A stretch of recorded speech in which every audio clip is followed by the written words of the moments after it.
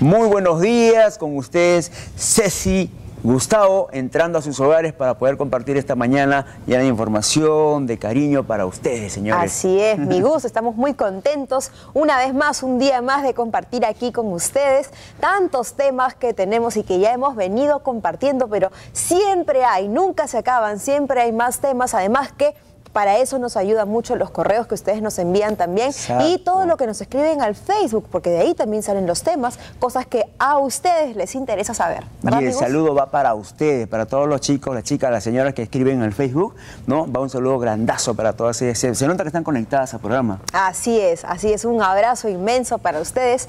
Y bueno, pues sin dilatar más este proceso, comenzamos con lo que tenemos el día de hoy en el programa. Primero vamos a hablar sobre algo muy interesante. De repente muchas mamás o papás han escuchado hablar sobre el déficit de atención en los niños, pero no sabemos bien qué es, de qué se trata y quiénes pueden tenerlo. Ojo también, porque hay muchos papás, mamás y también algunos profesores que tildan a los niños de que tienen déficit de atención sin saber exactamente de lo que están hablando. Entonces hoy día nos vamos a enterar bien qué es el déficit de atención en los niños. Las uñas son el espejo de nuestra salud. Algunos no tenemos esa conciencia, la mordemos, masticamos, no la cuidamos, no la cortamos. Hay un cuidado que hay que tener para las uñas, porque también aparecen unas manchas. Hoy vamos a aprender qué significan esas manchas en las uñas. Las uñas son el espejo de nuestra salud. Vamos a hablar también sobre la democracia familiar. ¿Qué es esto, señores? ¿Qué es la democracia familiar?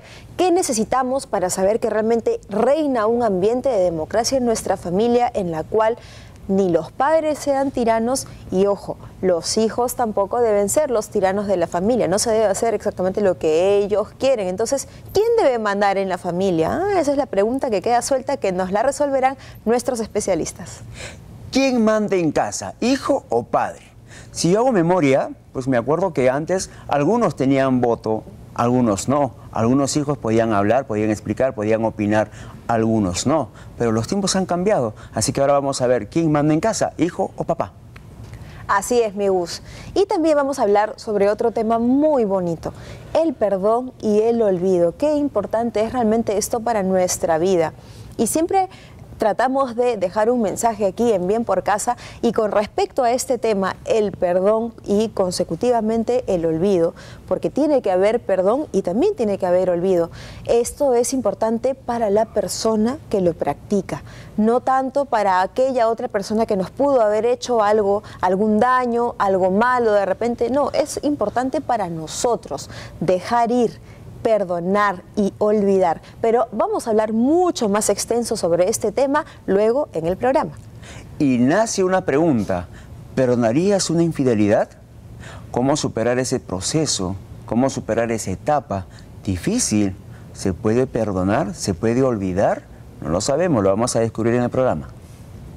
Así es, mi Gus. Entonces, eso es lo que tenemos hoy día. Ya están ustedes enterados, informados. Llamen al resto de la familia, llamen a la vecina, a los amigos.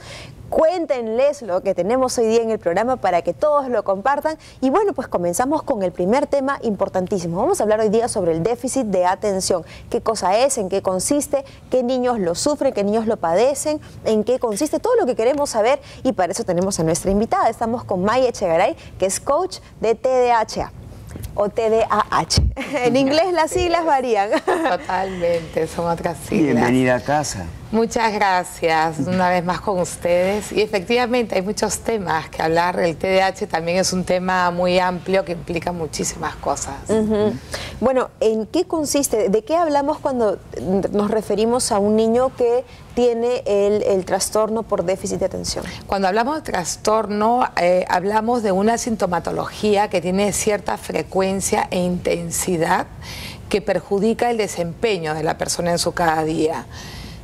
Cuando hable sobre estos síntomas, muchas personas van a decir yo también soy eso, pero depende de estas dificultades que le traigan en el desempeño de su vida. Entonces se hablan de unos criterios. La falta de atención, que creo que no merece mucha atención porque sabemos de qué se trata. Es la distracción, el estar en las nubes, el no percatarnos en los detalles, el estar en otro tema cuando se nos está hablando de uno. Y luego la hiperactividad, que es una falta de control motora de estos chicos que se mueven muchísimo, pero que también implica mucho movimiento a nivel de la mente, muchos pensamientos, muchas ideas que vienen como un repentino y que no tienen una ejecución determinada o que simplemente son ideas que se las lleva el viento. Y hay chicos que presentan hiperactividad verbal, son aquellos que no paran de hablar y constantemente están hablando y por lo tanto no lo soportan o interrumpen demasiado o creen que son los únicos en el lugar y en el momento porque ellos tienen una necesidad de hablar increíblemente. Y hay otro síntoma que es quizás el más antipático, que es la impulsividad, esto que yo no puedo inhibir, no puedo controlar y contesto sin pensar o conforme una reacción muchas veces desmedida para el acontecimiento, la situación que estoy viviendo.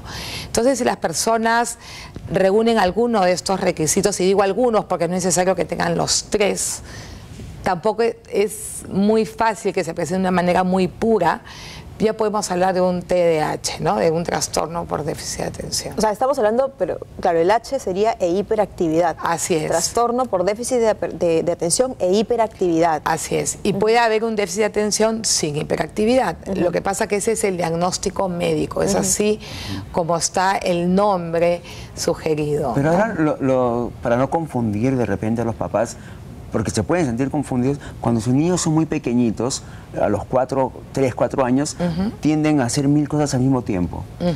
¿Eso también es déficit de atención? No, tenemos que evaluar esto en todo un contexto, ¿ok? No se trata de un momento determinado que la persona presente estas características, tiene que ser desde siempre y no solamente en el aula o en casa o en el parque. Estas características las tiene que tener en todos lados. Tanto así que perjudica su funcionalidad.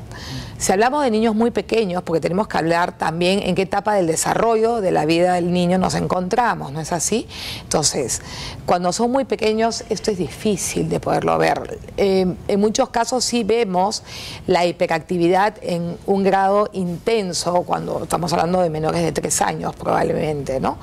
Pero esto se visualiza de una manera mucho más evidente cuando viene una exigencia externa para el desempeño del niño. Generalmente es cuando ya entra en el colegio, ¿no? En una edad escolar, aunque hay algunos de que ya lo presentan desde antes, pero no podemos poner esto como un patrón general.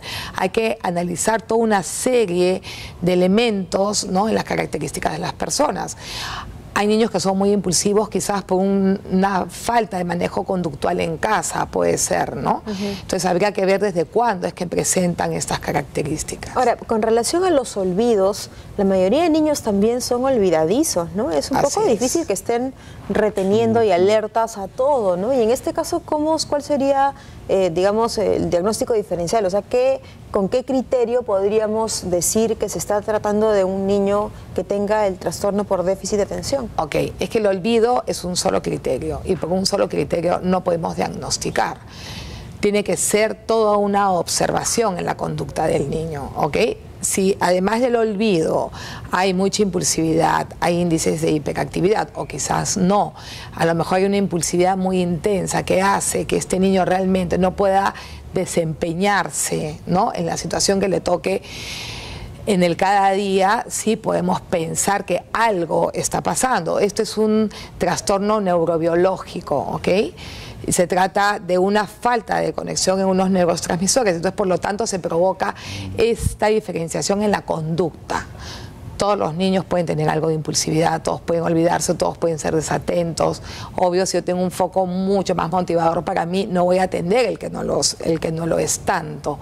Pero sí existe una conducta estandarizada que vemos que el chico no encaja. Con respecto al colegio, ¿este niño es capaz de interiorizar y de aprender estos conocimientos? Por supuesto, esto no tiene nada que ver con la capacidad intelectual o con el nivel cognitivo del niño. Todo lo contrario. Son personas que tienen un nivel de rendimiento muy alto, lo que pasa es que ellos no pueden demostrar lo que saben o no pueden hacer lo que deben, ¿ok? Ellos no prestan atención a lo que tienen que prestar atención, pero sin embargo tienen toda la capacidad. Cuando trabajo con los chicos, lo primero que les digo es de que es como estuvimos sentados en un Mercedes-Benz, ¿no? Con un motor maravilloso, con el tanque lleno, y lo que les dificulta es precisamente poder arrancar ese coche, ¿no? Están preparados, están dotados de todo absolutamente para que puedan hacer lo que quieran. No es que no quieren, hay muchas etiquetas, es que realmente no pueden. Hay una falta de control a nivel neurobiológico que hace de que su foco de atención sea otro, o que desempeñen otras acciones, o que no las hagan precisamente. Si nos ubicamos, perdón que te corte, Mayita, sí. si nos ubicamos en una familia, ¿de qué manera ya tiene que ir viendo qué síntomas, exactamente qué síntomas, para ya considerar lo que es un trastorno y hay que llevarlo a un especialista? Ok, generalmente cuando son niños ya la escuela va sugiriendo algunas evaluaciones, ¿no? Que son chicos de que generalmente los que son muy movidos o los que presentan algún tipo de problemas de conducta, ¿no es cierto? Y ahí encajamos los síntomas de hiperactividad y de impulsividad. ¿Esto lo determina la profesora o la psicóloga del colegio? Esto lo puede observar en realidad desde los mismos padres, de las personas que cuidan a los chicos, porque es en el cada día. Esto no es que ocurra en una situación determinada. Lo que sucede es que cuando los padres crían a los hijos, de alguna manera tú te adaptas a la conducta del niño, ¿no es cierto? Y los padres muchas veces lo que puede ser hiperactividad a ellos no les parece, porque dicen es un chico lleno de energía y lleno de vida. Pero cuando ya entran a sociabilizar en ciertos contextos, ya comienzan a haber problemas, ya se dan cuenta de que son chicos que interrumpen mucho o que quieren ser protagonistas todo el tiempo. Igual podemos encontrar una persona con el déficit de atención que sea muy pasiva, que no participe en lo absoluto, porque puede estar colgado en la nube todo el tiempo, ¿no? Entonces, en un ámbito educativo como es un aula escolar, la profesora se puede dar cuenta de que en ciertas ocasiones el niño tiene muchísima capacidad que no la puede demostrar siempre. Entonces su rendimiento puede ser un rendimiento que va bajando y va subiendo, pero no tiene un rendimiento estable, hablo a nivel académico, ¿ok? Entonces son muchos los factores, insisto, no solamente es uno, pero los padres saben qué tan problemático es el funcionamiento de sus hijos. Ahora, una vez que ya se ha identificado que este niño tiene ese trastorno, ¿cuál sería el paso a seguir? ¿Cuál es el tratamiento? ¿A quién se le lleva? ¿A quién determina? ¿Qué es lo que sigue? El diagnóstico empieza por un diagnóstico médico de un neurólogo especializado, y es él la persona que tiene que indicar cuál es el tratamiento. Nosotros desde la asociación... ¿Pero es tratamiento farmacológico, necesariamente psicoterapia? No necesariamente, no hay nada que sea necesariamente, porque cada caso en realidad es un caso exclusivo, porque cada caso tiene un entorno determinado, cada caso tiene unos niveles de neurotransmisores especiales, y cada caso no se puede comparar. Lo que podemos hablar son de criterios, pero no necesariamente al momento del tratamiento que haya un tratamiento que funcione a todos, ¿ok?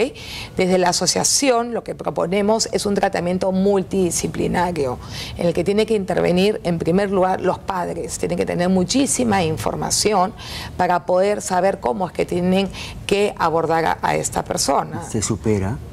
Por supuesto, todas las dificultades se superan. Qué bueno.